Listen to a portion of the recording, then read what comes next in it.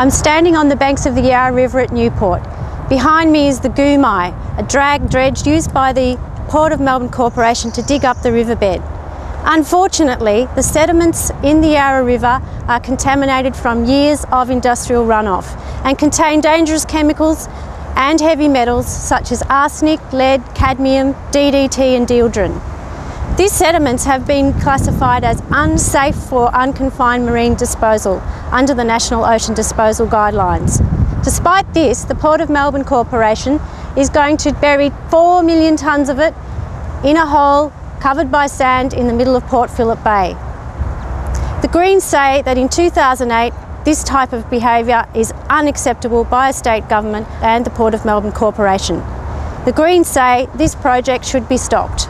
The State Government of Victoria has approved this project because it says it is needed so that larger ships can enter the Port of Melbourne. The problem is that the need for this is completely overstated. Most ships have no problem entering or leaving the Port of Melbourne at current depths.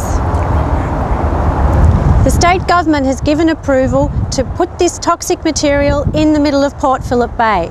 That's why I've introduced a private member's bill into the Victorian Parliament to prevent the disposal of contaminated material in Port Phillip Bay.